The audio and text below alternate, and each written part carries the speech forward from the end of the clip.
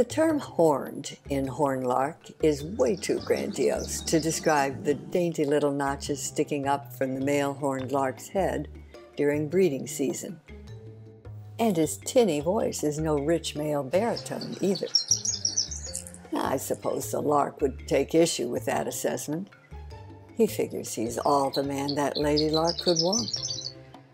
And he's right. His tinkling little voice is exactly what she prefers.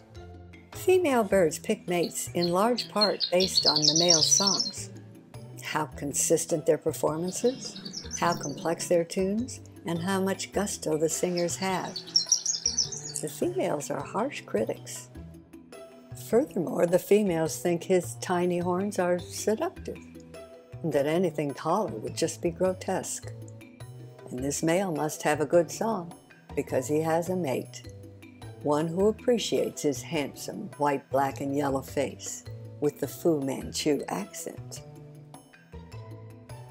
Now, this is a Missouri horned lark.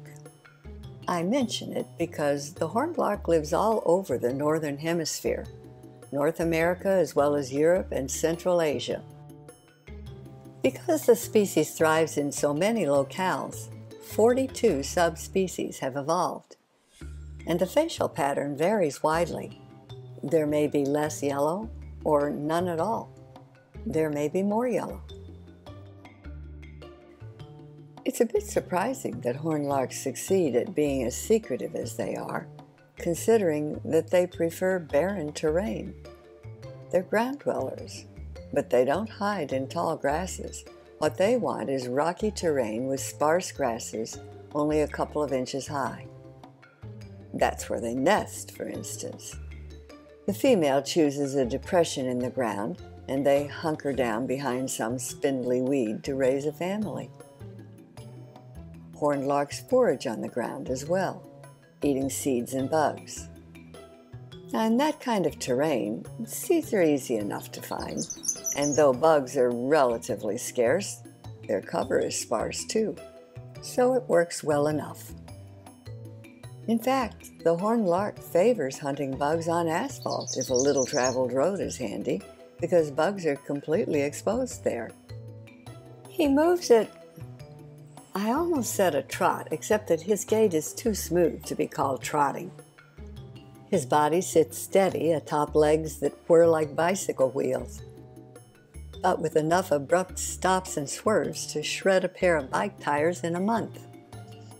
When he's in a hurry, they blur like the spokes on bike wheels.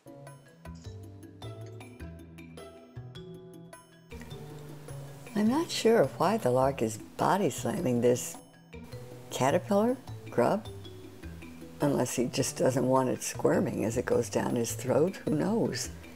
Because if that's a caterpillar, the lark probably knows that its bite isn't poisonous. Bird parents teach their offspring which foods to prefer and which are not safe. Of course, despite all the best parental training, a body can still sometimes get more than he bargained for.